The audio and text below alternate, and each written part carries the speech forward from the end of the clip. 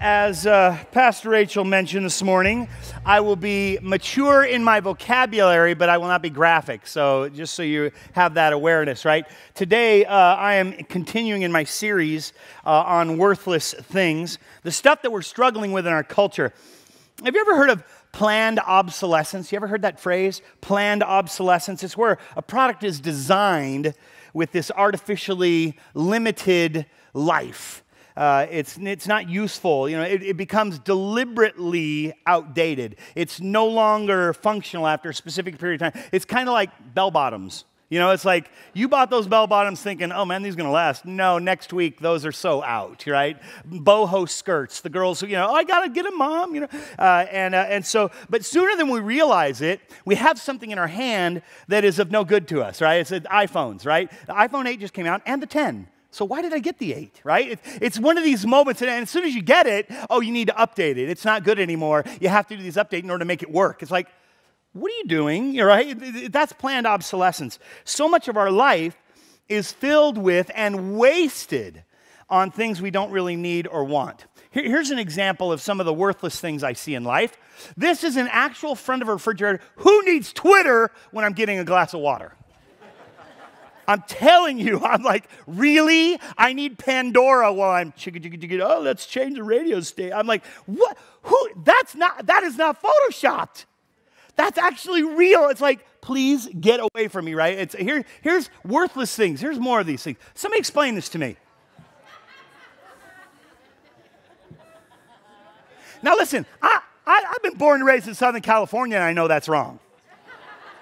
Okay, listen, galoshes with an open back is worthless right there, okay? I'm like, somebody needs to okay, let's keep going. What worthless things? I am not Photoshopped. This is real. You need law says you need a handrail wherever there are stairs. Right? It's like, who was doing this? More worthless things. It continues. This. Well, the dog needs a gate. We don't want the dog. We need a gate for the dog. Gate. That's what we need is a gate. And now this one I'm going to find. A lot of you aren't going to get it, but let's see if you can get it. Let's see what you think about this. Now, some people are still going, what? What's wrong with a golf ball? Okay, camouflage golf ball. This is what they use on the East Coast, right? And they play in the snow, right? There it is. You got to have this, because we have a white ball for our green grass. They have to have a green ball for their white. I don't know. Why would somebody invent this? And this is not Photoshop. This is actual real stuff. Worthless. It means worthless is without profit. It's like, what's the point of that gate? Why would they put that railing there? I don't understand. Much like these pictures, we have a lot of stuff in our life that's worthless. The Bible, however, connects worthless to those things that are either materially or morally false. They're promising something and then not delivering. In the book of Psalms, David wrote this about worthless things. He said this, "Turn my eyes from worthless things. Grab me by the face and kind of, right, my stiff neck, just get me to look at something else." He said, "Turn my eyes from worthless things and give me life through your word." This is where life is, and I keep looking at things that are worthless. He goes on to explain how evil those things are. Well, I have adjusted this series today, this Worthless Things series. And last week, I was dealing with distractions, and boy, the conversations were very lively as the community groups got together and we're talking about, I was talking, how many here were last week? Last week, distractions, right? That conversation got people going like, whoo, and then they're talking about it in a group setting, and the kids are like, well, Mom, we watched that. Oh man, it was all lively. It was beautiful, right? Well, this week, or actually next week, I'm going to be dealing with the what are words for, taming the tongue. That's what we're going to talk about next week. But this week, I'm going to deal with sexual chaos, the deception of pornography. And again, I will not be graphic, but I will have some vocabulary, so you just need to be aware of it. Because I have been enjoying this series so much, I don't know about you, but I've been enjoying it. I've decided to retitle our Christmas series. We're going to do something different for Christmas series. Manger things. I don't know. Okay, no, okay. I'm kidding. I just did that for fun. I'm not serious at all in any way, but it was a good idea. Okay. Pornography, however, is something that is seriously worthless. And it's everywhere. It's destroying our families. It's destroying our culture. And we're going to talk. I want to talk about that this morning. Pornography, the word, comes from the Greek word pornographos. Porn is the Greek word for prostitute. Graphos is to make it graphic, to write about prostitution, to write about obscene things, to write about filthy things. And we've taken that graphos, right? We've taken it to a whole new level. Now it includes pictures and movies and videos, and we've gone all new levels with letting us visually see it, not just reading it anymore. It was originally just a small group of people. They would read about this filthy stuff, this literature about offensive behaviors, the obscene. And pornography, however, as I said, is just wrecking people's lives. It is taking selfishness to a whole new level. All new highs and lows. It's destroying marriages like never before. And so today, I'd like to fight against pornography together with you. I'd like to explore this together. By far, the most searched for terms on the interwebs are related to pornography. Pornography is rampant in the world today. 89%, 90% of the World Wide Web porn is produced in the United States. 90%. And 80% of that is produced in the San Fernando Valley. Did you hear what I just said? 90% of the internet porn is made, 90% is made in the United States, and 80% of that is made in the valley just over those hills. It's real. Satan has succeeded in twisting and perverting sex through pornography. And I won't even begin to attempt to define what is embraced within the description of pornography, but we know it when we see it. 30,000 people every second are seeing pornography. Listen to what I said. 30,000 people every second are seeing it. And by the way, there is no such thing as softcore porn. It's like saying, well, it was only a little bit of heroin. I didn't take a full dose of heroin. I only had a half a dose of heroin. Well, it's cartoon porn, so it doesn't count. It's animated porn. There is no such thing as softcore porn. The enemy of our souls has taken what is good and right, loving, intimacy, and connection.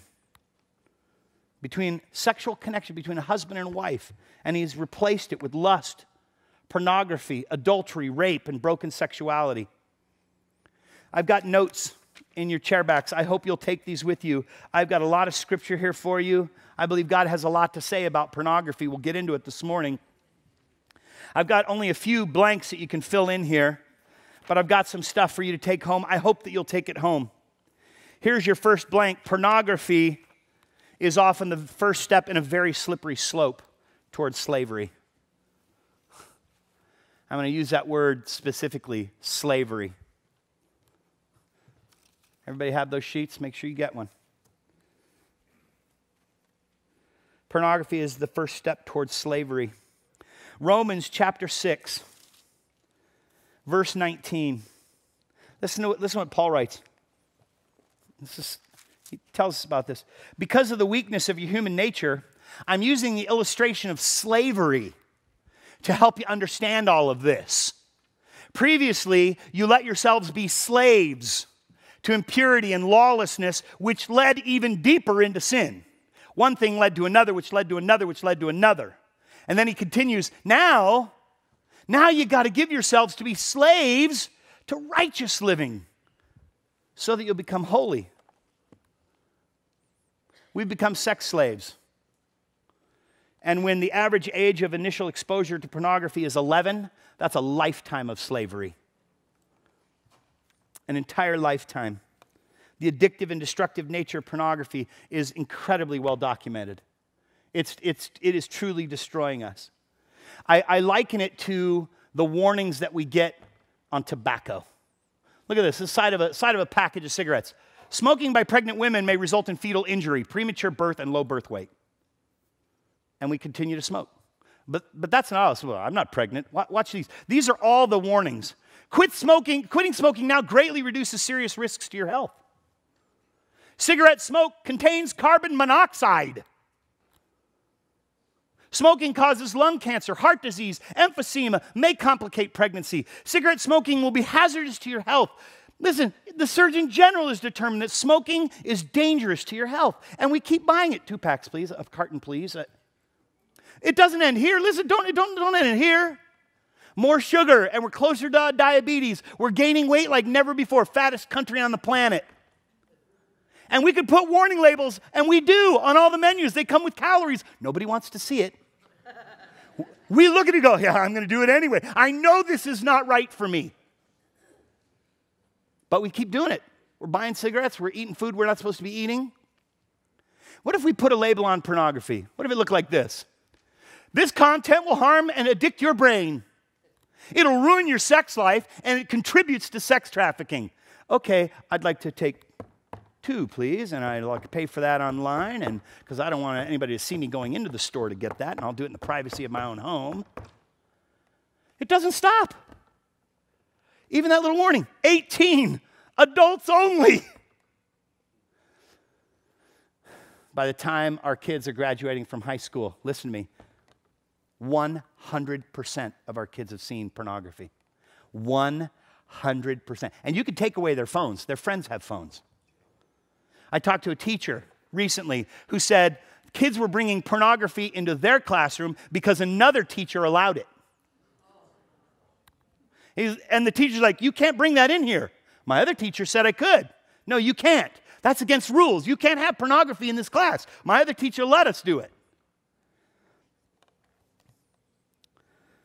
Just as a drug user has to consume greater and more powerful quantities of drugs to achieve the same high, pornography drags a person deeper and deeper into more warped and perverted sexual addictions and ungodly desires. So you know, let me give you perspective. They say that an addict consumes 11 hours a week. That's a little over an hour a day. And it doesn't, don't imagine it's just an hour sitting on the computer. It's 10 minutes here, 15 minutes there, 20 minutes here, 10 minutes here, something on my phone while I'm sitting at a red light. This is what's happening. This is in your notes. I want to read to you 1 John 2:16. 1 John 2:16 is way in the back of your book. In the back of your Bible, you got 3 John books. We're just going to read out of the first one. 1 John 2:16. Listen to this. There are categories of sin. He says this, for the world offers only craving for physical pleasure, there's 1, craving for everything we see, there's 2, and pride in our achievements and possessions. These are not from the Father, but are from this world. Here in your notes, it's the lust of the flesh. This is the way some of your translations even read it. The craving for physical pleasure, lust of flesh. The second one is the craving for everything we see, the lust of the eyes. And the third one is that pride in our achievements and possessions, the pride of life. Lust is it's just simply defined as envy. But what we're talking about here is sexual envy. Envy is jealously desiring something that doesn't belong to us. Sexual envy is jealously desiring something that doesn't belong to us. That's where pornography comes in. Pornography, obviously, is sexual envy after the flesh. And it's undeniably sexual envy of the eyes, right? But here's where the deception comes in. Pornography has convinced us with pride that we actually possess something or someone that we do not. And that's what makes it so incredibly heinous, is it's firing on all the sin cylinders. Lust of the flesh, lust of the eyes, and the pride of life, that's pornography. If I could define pornography, that's it. Jesus was pretty clear in Matthew 5:28. He said, lusting, sexual envy, after another person in our minds, which is the essence of pornography, is offensive to God. He called it sin. What does the Bible say about pornography, though? Where does the Bible say, don't look at pornography? Don't engage with pornography. Where is that? You will find the answer in God's desire for our sexuality. Just find out what he says about our sexuality, and then you'll have the answer to pornography. The answer to our sexuality is, and it's all over the place, purity. And when we understand God's desires and compare that with pornography, it becomes quickly evident that they're not the same thing. Pornography has nothing to do with God's desires for us. God gave man and woman the joy of pleasure of sexual relations within the context of marriage. The Bible is abundantly clear about the importance of maintaining sexual purity within the boundaries of the union between husband and wife. That's what it was designed for. That's what the Bible says. That's not this church's belief. That's the Bible's belief. Therefore, it's the church's belief. And there are plenty of churches who don't believe that. Okay, this just isn't, this is what we're using. I've said it often. I will not pull up Reader's Digest. We won't read from that. I won't pull a magazine. This is what we're reading from. This is God's word. He said this about my life. The Bible is abundantly clear. In Ephesians chapter 5, verse 31, here's what Paul says. A man leaves his father and mother and is joined to his wife, and the two are united into one.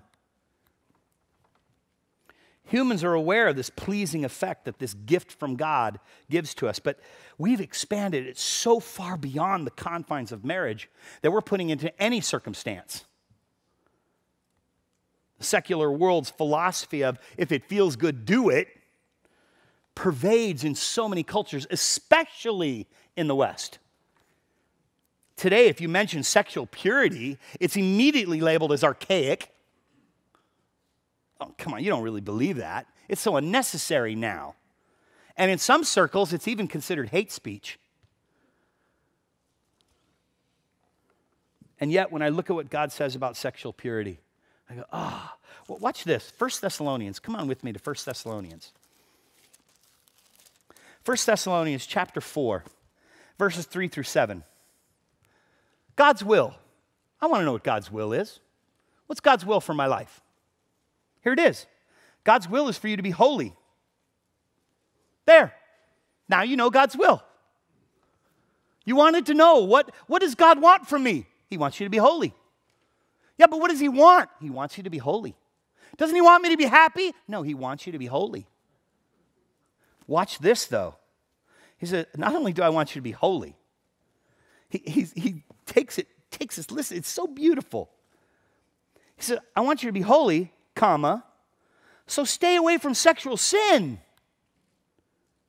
Then each of you will control his or her own body and live in holiness and honor, not in lustful passion like the pagans, those who don't believe in God, those who don't believe a God exists, those that are not accountable to anybody other than themselves, pagans, not like a pagan. You're not going to do that. He says, listen, that's not you. He says, don't harm and cheat a fellow believer in this matter, listen, by violating his wife. I'm going to come back to this for a minute. For the Lord avenges all such sins, as we have solemnly warned you before. God has called us to live holy lives, not impure lives. This, backslide, you went too far. There we go. Violating his wife. I'll tell you what happened to me. I was in youth group. My youth pastor had a saying, and he said this. He said, when you're out on a date, you're with someone's mate. Be careful and kind. Someone has to clean up the mess left behind. It was this little rhyming thing, that I learned. I was like, and it grabbed me because I thought, every time I'm going out on a date, I am with somebody's wife. Will I choose to violate someone's wife? It had me controlling a lot of my choices when I was dating. Because it was constantly going through my mind. This is somebody's wife. And how many of you are cleaning up the mess left behind by somebody else? When you put that ring on, you thought, well, no, it's just between us. And it's also between you and them and anybody that they.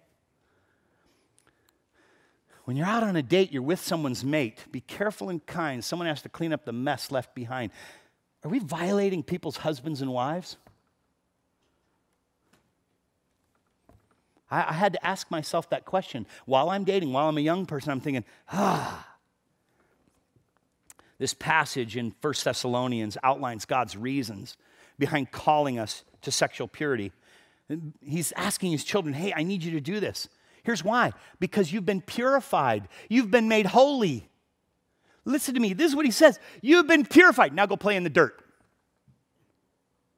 I have made you clean. I've made you pure. I have set you aside for a purpose. No, go play with mud. This is why. This is why we have to stay away from sexual immorality, because sexual sin, because he said, I've cleaned you. I've cleaned you all up. I gave you a bath. I gave you new clothes. I got rid of those torn and tattered things, the ways that were leading to emptiness. You're going to go back to that? The Bible says, like a dog returns to its vomit. This guy.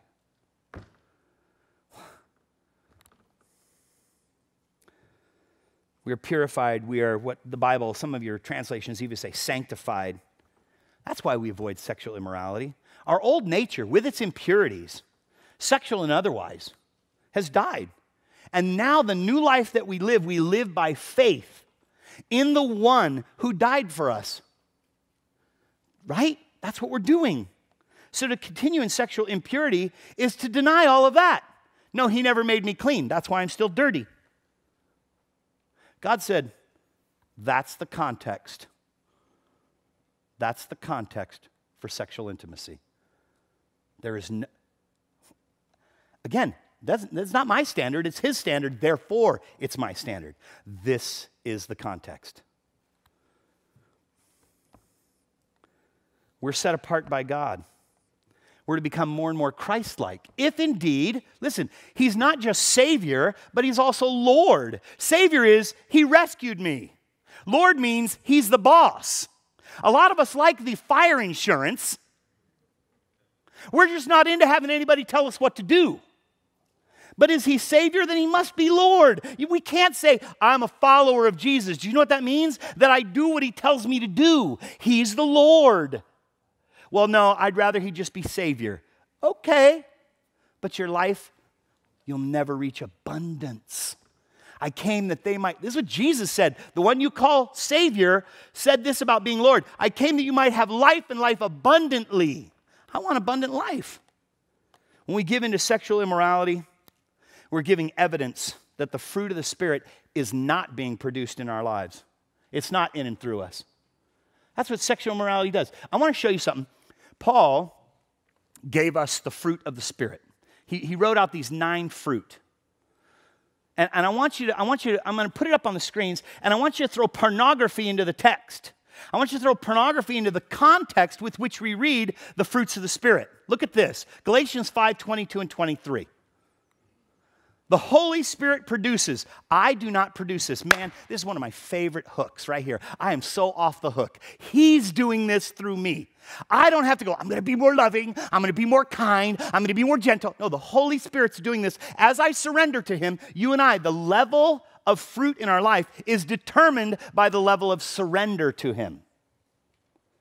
Again, throw pornography into the context of love, joy, peace, pornography and patience, kindness, goodness, gentleness, faithfulness.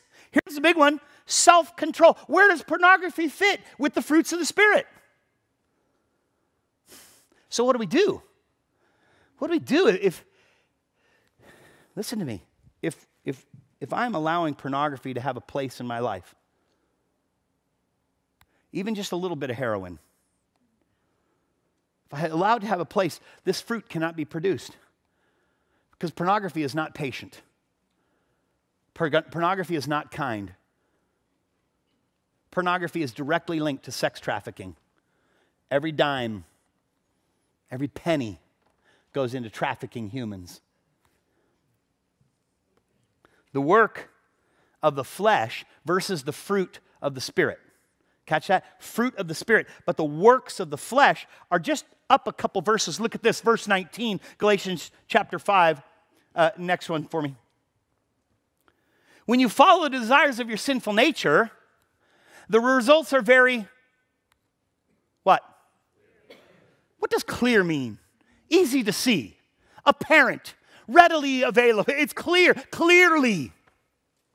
When we follow the desires of our sinful nature, it's pretty clear. The results are pretty clear. The results are right in front of you. Sexual immorality, impurity, and lustful pleasure. And the list goes on. Oh man, Paul just brings it on. And then he says, but those that follow the Spirit, He produces love, joy, peace, patience, kindness, goodness, gentleness, faithfulness, and self-control. When you release yourself to the Spirit, He produces this fruit. When you're in control, you produce this work. Sexual immorality, impurity, and lustful pleasure. So controlling our lusts and living sexually pure lives is essential to anyone who professes Jesus as Savior and Lord. If we say He's our Christ, that's what that means. In doing so, we honor God with our bodies. I want you to turn over, please, to 1 Corinthians chapter 6. And I want you to know, by the way, 1 Corinthians chapter 6. This right here, these little things, they make these things in our Bibles. That's what this is for, right here. Okay? You're going to want to take that out right now. Just joink right there, and you whoop! 1 Corinthians chapter 6, because I promise you're going to want to come back to this week. You want to take one of those little fancy strings, right? So silky, right? Whoop! Right here.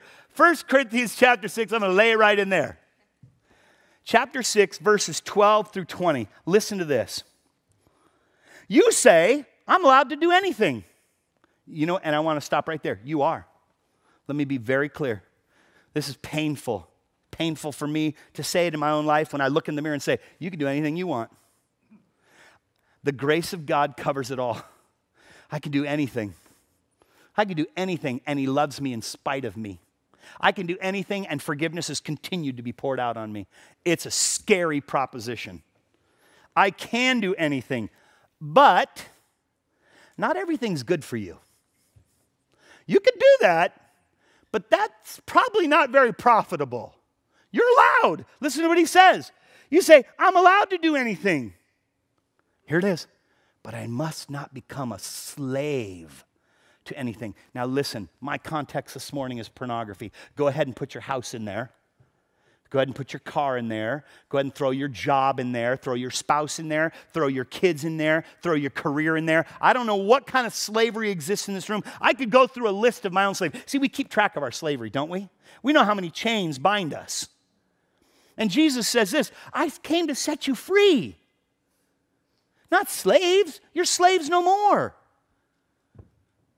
I'm allowed to do it all, but I must not become a slave to anything. He continues on. Listen to this. You say, food was made, listen to this, for the stomach and stomach for food. Obviously, right?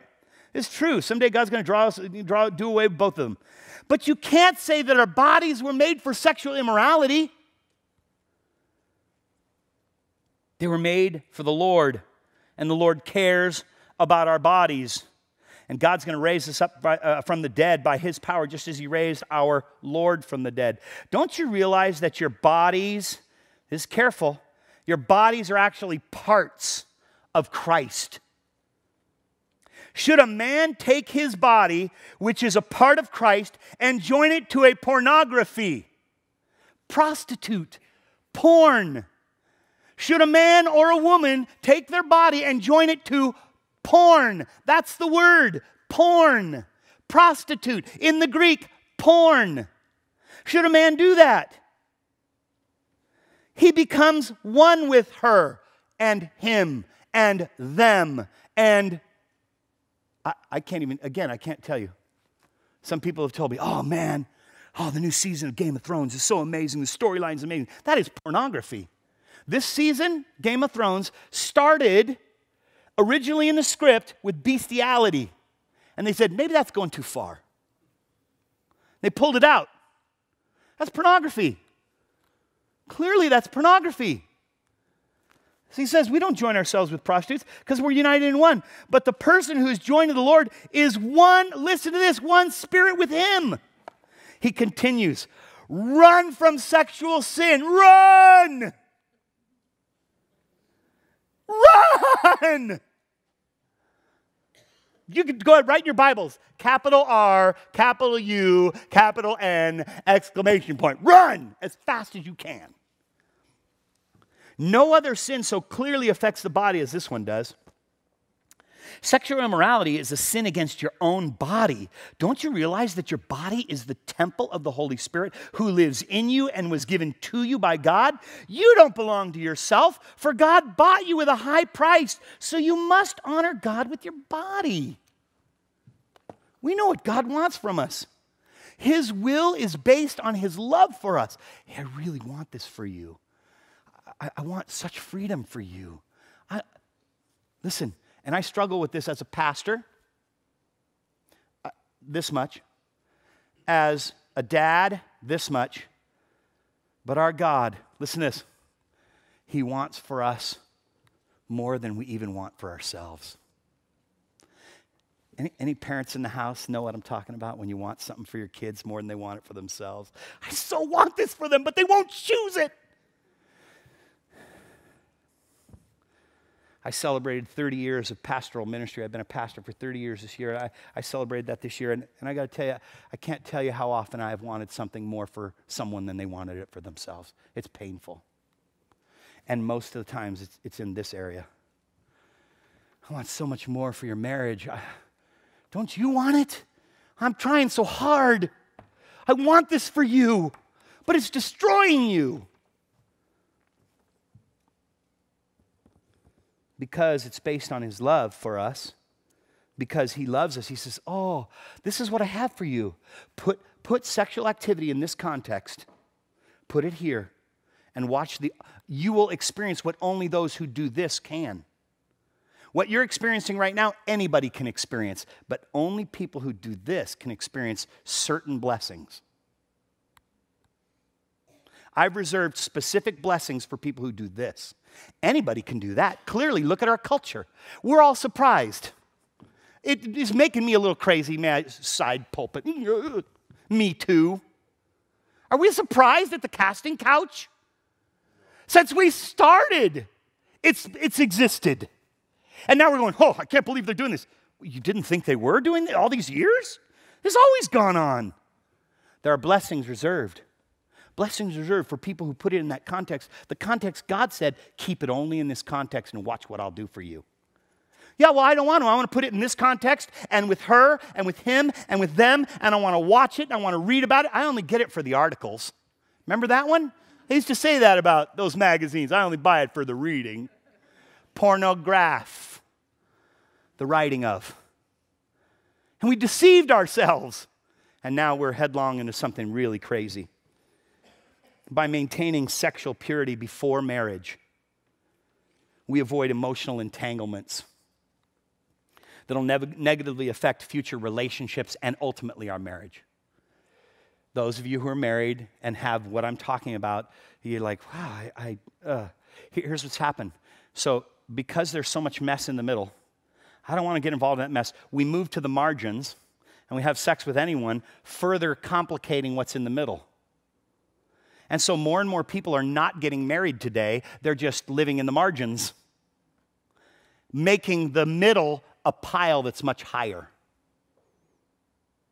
It's making this more complicated because this is all screwed up. And so here's what happens. Then when they decide to get married, they go, whoa, there's all kinds of stuff in your life. Man, you've lived with that guy, engaged with that guy, and you lived with her, and you then had sex with her and her and her all through college. And man, that's a whole mess I don't want to get involved with. The pile got bigger in the middle, and so we continue to move to the margins, making more mess in the margins and shoving it all into the middle. And we've created a mess. And pornography is at the center of this mess. One of the verses that my dad, shared with me as a young man was a purity motivator for me. It's Hebrews chapter 13, verse 4, and it says this: give honor to marriage, remain faithful to one another in marriage. Now, this is good, but I want to tell you, this is not. And these tools are available to you. You can find a Greek lexicon, you can find the Hebrew. There's all kinds of great stuff that's out there. Okay, but all you got to do is a little bit of digging. This word marriage, we often in our culture we get this word confused with wedding. You know, a wedding is a day, a marriage is a lifetime. Okay, this word marriage in the original Greek And again, it doesn't take a lot to dig and find this stuff. That word marriage is this word, marriage bed.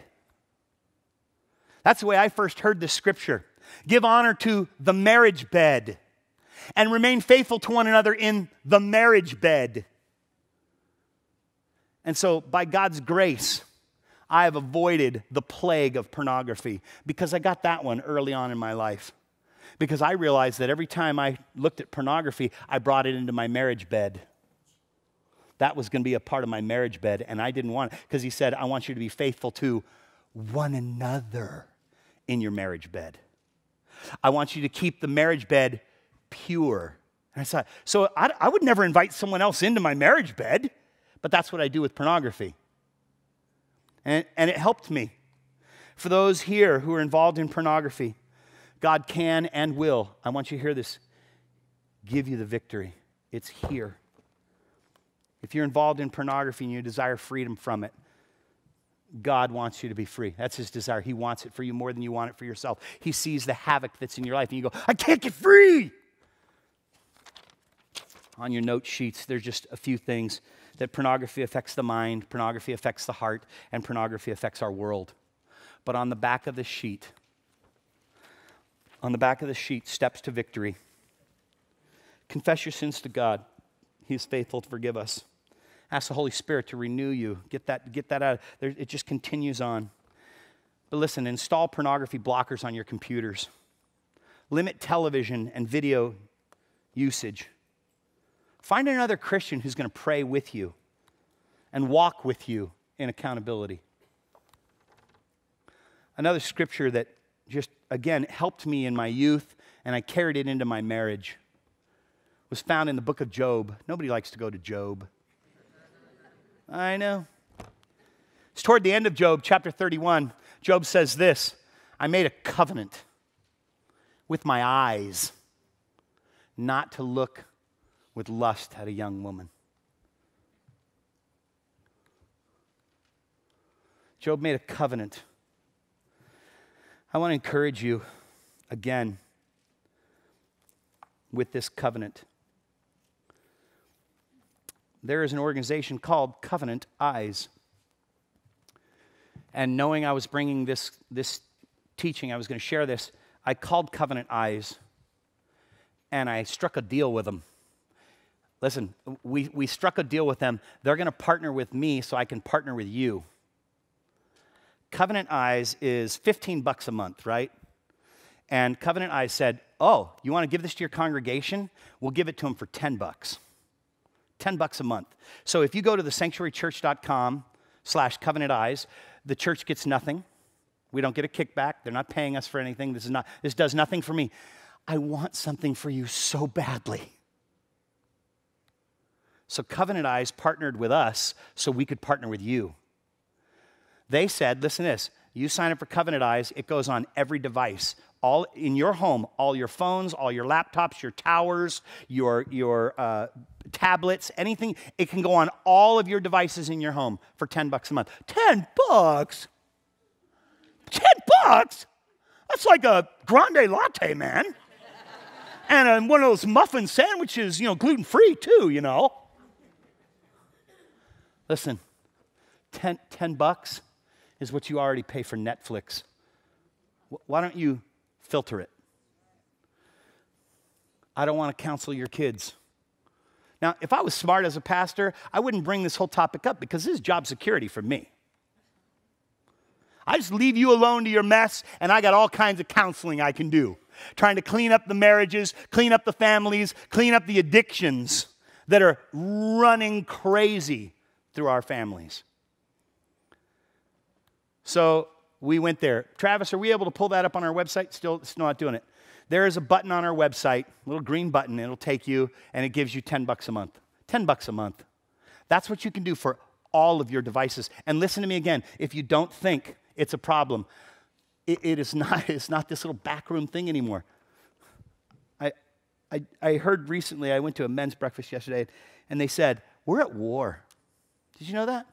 Do you know the enemy has declared war on you? And he ain't playing games. He is launching an all-out, full-scale barrage And we go, oh, I'm really struggling in this area. Oh, I'm in conflict with the enemy. No, he's at war. He will do anything to destroy you. And this is one of the ways. And it's rampant through our lives. Pornography is everywhere. And it's coming after me. I'm in the middle of trying to do a teaching, and I'll do I need a picture of a boat in the water. So boat in the water, and whoop, up comes topless women on boats in waters. I'm like, what? It's coming after me. It's coming after me. He is relentless in his pursuit to destroy me. And I go, oh, the enemy's just, So Covenant Eyes is on all of my work. Covenant Eyes. Filters it, and listen to this. It sends out an email to the person I choose. They get to know all the internet access I have. Every website that I go on, every search engine that I look at, every word that I put in, check out this. That person, and as many people as I want, get a copy of my internet usage. Why? Because God, I don't want to be in recovery anymore. I want to start walking forward. Instead, we're picking up pieces and just the trash left behind.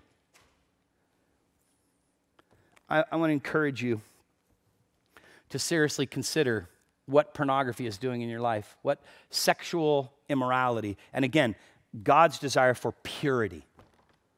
Purity is that context. That's the only one. And this is not what you need to be married. I'm just using that because it's a representative of what it means to be married. That's the context God gave us. Let's pray.